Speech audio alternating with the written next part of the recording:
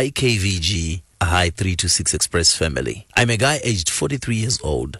I lost my wife in 2016. Akafa accident, ndikasara nevana vedu vaviri, vakomana. In a year or so after this, I was already getting pressure panyaya yekuroora hama, saying you need help nemwana, vachiri vadiki. I resisted the pressure, but later gave in.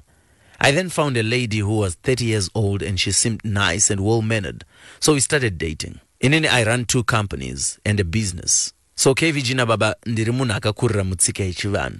Taitoita mabira kumba kwedu and rituals, and my father died, vakandisiira machira avo, mapfumo, tsvimbo, and the like. When I married mudzimai wangu wekutanga, she knew about this and did not have a problem with it. Ndichitanga kudanana nemudzimai wangu wechipiri, I explained to her my life story and my beliefs as well as my expectations, nevana. She didn't have a problem. Takagara 3 years tisina mwana. Iye akaisa chitendero chake pamberi. She would invite people to come pray at the house and I would join in sababa vemusha. I figured excusing myself wouldn't do. So the reason yandazonyorera nyaya ndeyekuti ndakasiya mabira taitoita kare. But I couldn't fully commit to Christianity because I still practice kurova guva and other practices zvatinokoshesa kuchivanhu. Ndaida kuenda kuchechi yemudzimai wangu asi haitenderi.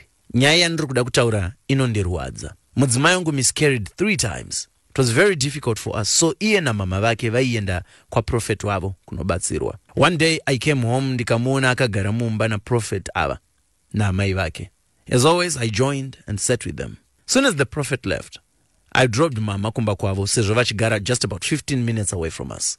When I came back ndipo paakataura kuti apisa machira nemapfumo andakasirwa na baba vangu. Izvi anga azvudzwa nemuprofita.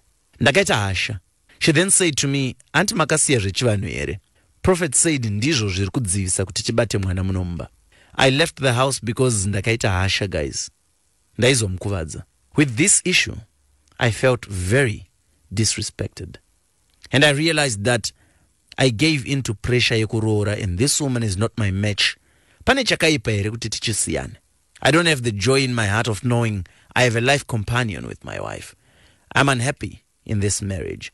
But ndikanzi ndiri kumurambirei ndinogona kushaya a strong solid reason, and with 3 miscarriages zvingaite here manje kuti ndimusiye. Please help.